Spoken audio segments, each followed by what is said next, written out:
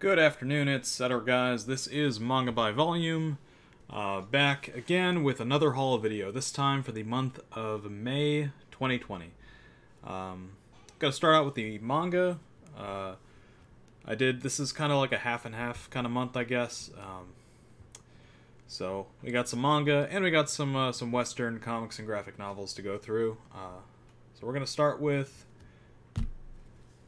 some Shuzo Oshimi stuff. I picked up the next two volumes that are out for Inside Mari.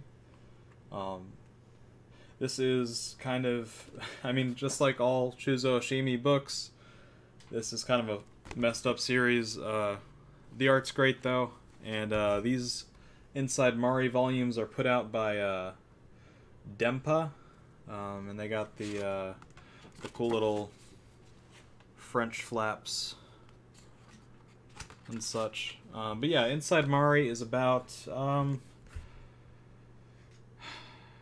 it's kind of like a twist on the whole gender swap trope, kind of like a Freaky Friday type thing, but with the usual Shuzo Oshimi tropes of dealing with high schoolers going through puberty. Yeah. Pretty good though. I actually read this series before it started getting physical volumes.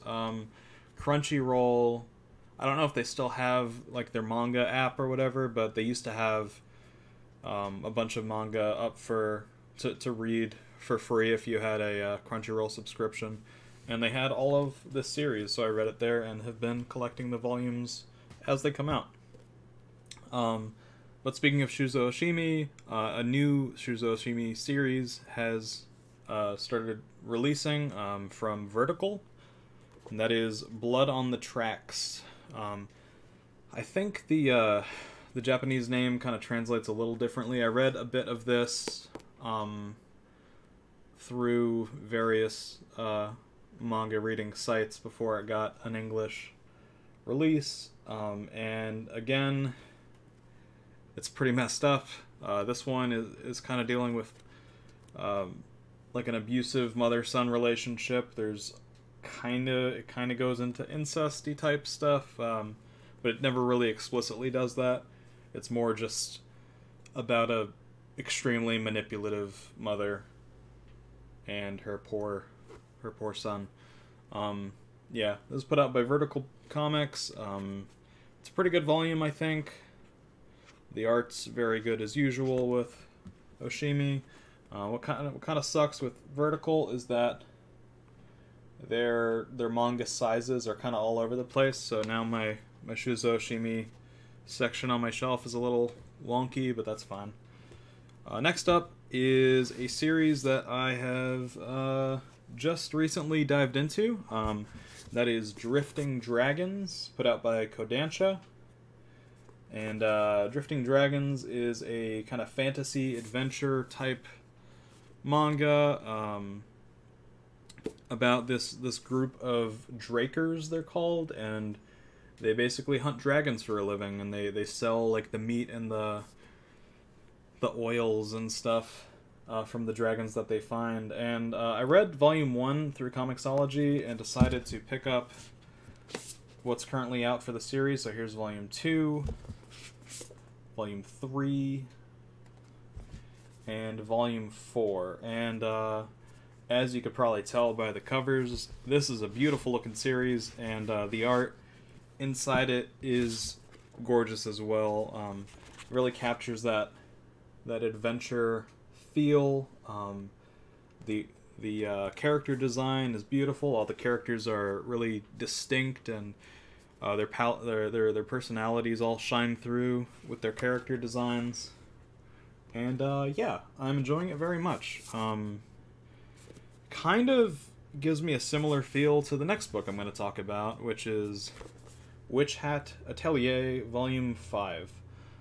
This is probably my current favorite series put out by Kodansha, and yeah, I love it. If you're like into like Harry Potter and that kind of thing, Witch Hat Atelier is just an absolutely beautiful, super fun series about a group of witches just learning their craft. And yeah, it's a lot of fun. It's the story so far, it kind of goes into like dark places here and there, but for the most part it's super wholesome and non-violent. Like the characters, they really try to, like when they're confronted with like a mythical monster or something like that, they usually opt for a more friendly approach, and it gets really creative, and I am loving the series so far. The world building in Witch Hat Atelier is some of the best I've seen in manga. I like it. I hope it gets an anime. That would be really cool. And last up for the manga, this is a book that I've been excited about for a while. This is Pokemon Adventures, the Collector's Edition, Volume 1. This is a nice, thick paperback put out by Viz.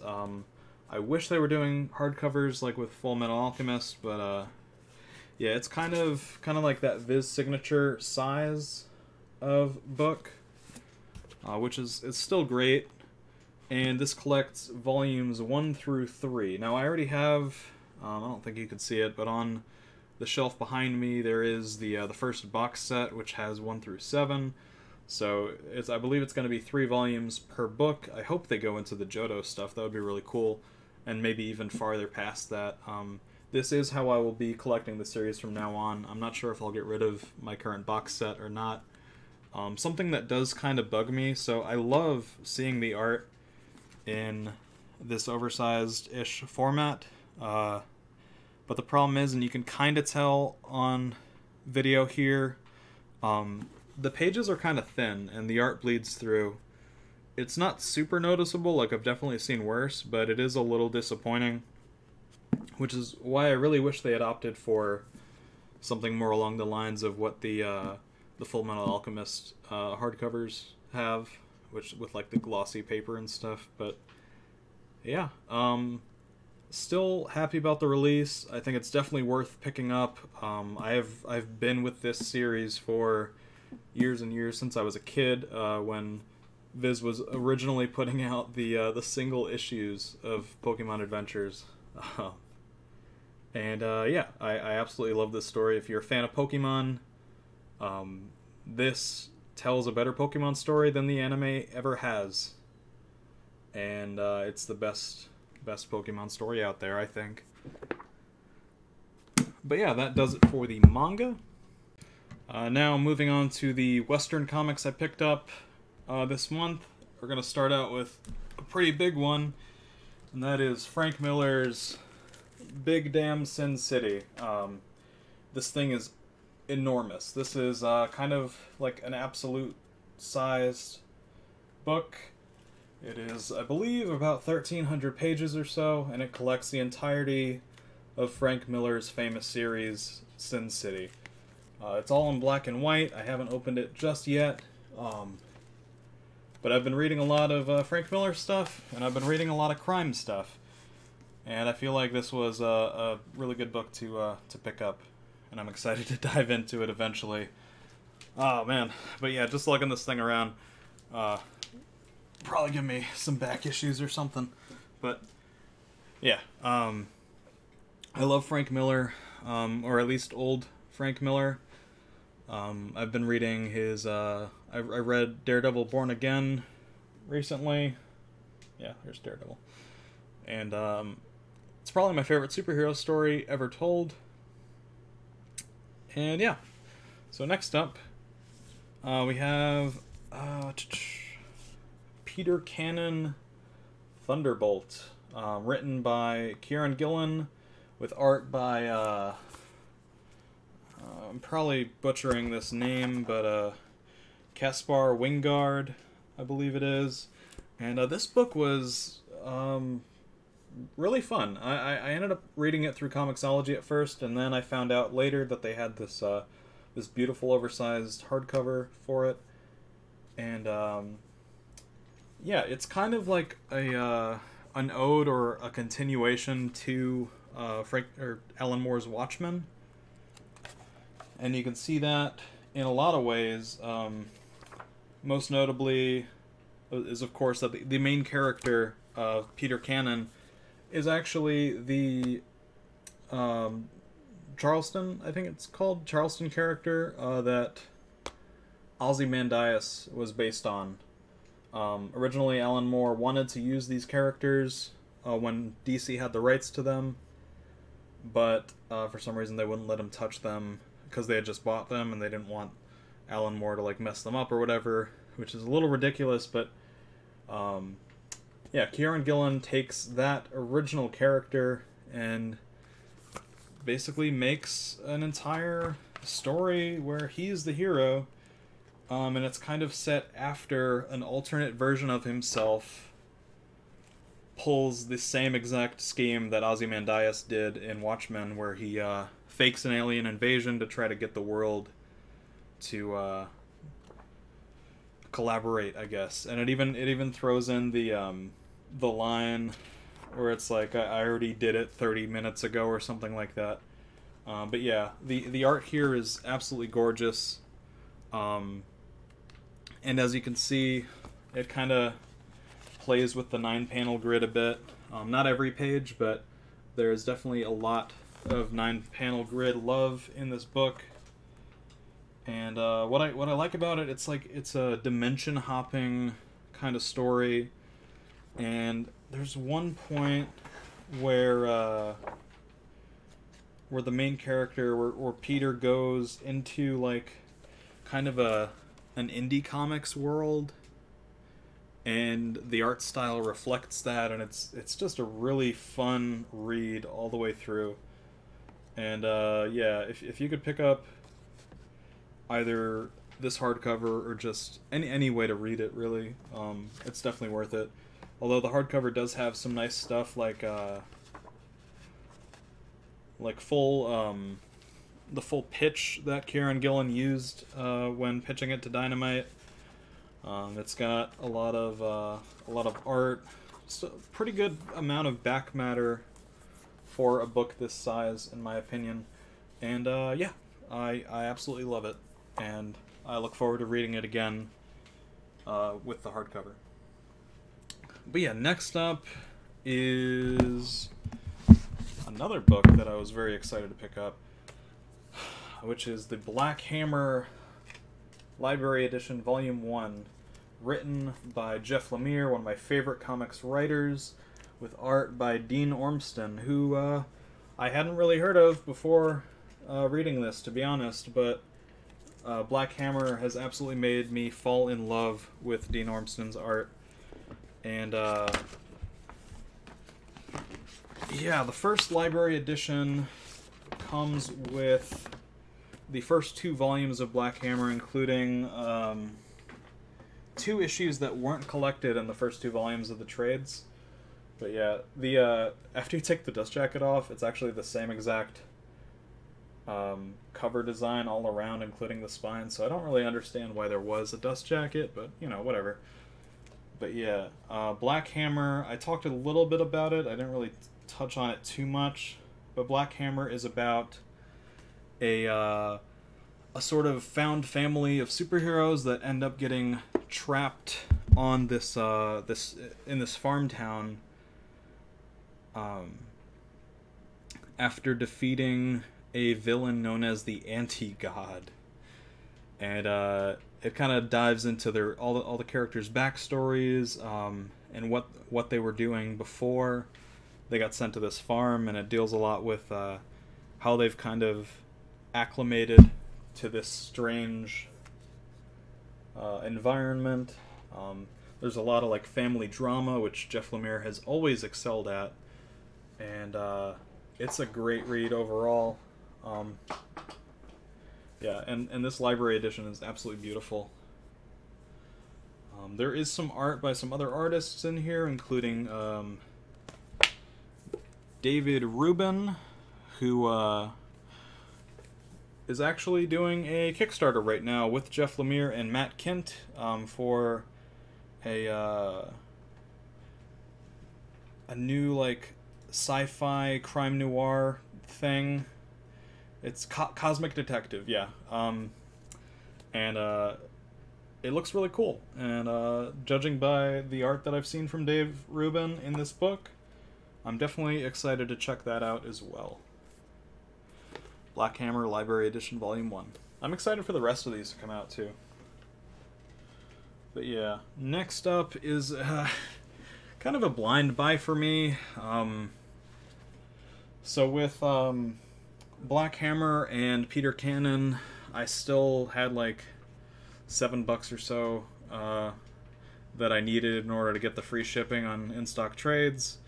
And I thought, what the hell, I'll just find like a cheap little book I've been curious about and throw that in there to get the free shipping. The one I kind of decided on was The Milkman Murders by Joe Casey with art by Steve Parkhouse. I haven't read anything by Joe Casey, and I've never seen Steve Parkhouse's art. I've heard of Joe Casey at least. But yeah, it's something that I kind of have seen in like other people's hauls and stuff, and I've been curious about it. It's a complete blind buy for me. I thought it would just be like a crime story about maybe like a serial killer in a small town. And in a way, that's kind of what it is. But it really kind of dives more into what Joe Casey calls in his little foreword in the book, suburban horror. And it is definitely that. And to be honest, I read this last night, and just kind of on a whim, and I hated it. I despise this book, to be honest. It's disgusting. It's not like, I don't know. The art, well, at first, like, it kind of didn't sit too well with me. It kind of reminds me of something you might see in, like, Mad Magazine or something. Eventually, by the end of it especially, I kind of did grow to enjoy this art. Because Steve Parkhouse does a really good job at representing the horror that Joe Casey has written into this book. But the problem with that is that it does a lot of things that I would consider tasteless, just for shock value. And if you're kind of, I guess, sensitive to those kinds of things, I cannot recommend this book. And even if you're not, I still can't recommend this book, because this, I don't know, it's like all the worst parts of a Stephen King book without any of the good parts of a Stephen King book, is how I'd describe it, I guess. If you're curious, check it out, I guess, but I honestly can't recommend it. Yeah. Moving on to something on a bit lighter note, this is a DC release that I've been waiting for quite a while. This is one of my favorite books that I've ever read, period, and happy to have it in this edition. It is the Day Tripper Absolute Edition, written and drawn by Fabio Moon and Gabriel Ba. Two fantastic creators who have worked on a lot of cool series in the past, and there is a bit of controversy with this book. Supposedly they stole the idea from two of their students. I don't really know how true that is, and I'm just trying to take this at like face value. I read this a while back and it touched me dearly. I fell in love with this. It basically goes through the life of our main character. I forget his name at the moment. And he dies several times throughout the series, and it just kind of explores his entire life. And it's a beautiful book, and obviously you can tell by the cover here on the Absolute, it is a beautiful book. Like the art here, if I can take it out of the slipcase, is honestly breathtaking. It's got like there's a lot of like watercolors and such, and it's just such a beautiful creation all throughout. And it's the kind of book that you'll read, and while it is sad at certain points, by the end of it, I don't know, I just felt nostalgic, I guess, and yeah, this book kind of holds you in a warm embrace throughout, while also being really thought-provoking, and I just loved it. Yeah. And of course, as with all the DC Absolute editions, although I don't own any except for this one, the back matter here is really good. It's got a bunch of like sketches. It's got some script stuff, which is always cool as someone who wants to eventually maybe write for comics. This kind of thing is helpful and insightful, and just it's really cool getting kind of an insight into the comic creation process. But yeah, Day Tripper Absolute Edition, beautiful book, beautiful release put out by DC Comics, and there's, I guess, a little controversy with this release even, because DC cut their Vertigo line, which this originally released under back in the day, and now it's got the DC Black Label icon there, even though it came out before DC Black Label was a thing. And I think it's a bit revisionist of them to try to label all their Vertigo releases as Black Label now. I don't really like it. I know a lot of people don't like it. I think it's weird, and that there's no reason for it, but what can you do? So yeah, that does it for the haul. Hope you guys enjoyed the video. I know I kind of got rambly here a bit, but yeah, I hope you guys enjoyed it. Thank you so much for watching, and see you guys next time. Take care.